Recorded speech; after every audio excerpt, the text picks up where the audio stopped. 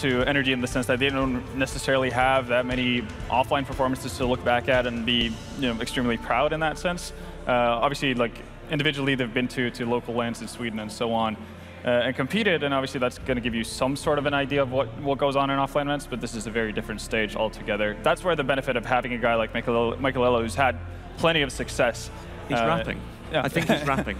in the biggest tournaments in the world, that's going to come and be very beneficial for them when you're such a new group. But individually, again, there's no real issue with the players here. Like all of them are fully capable of actually delivering very, very impactful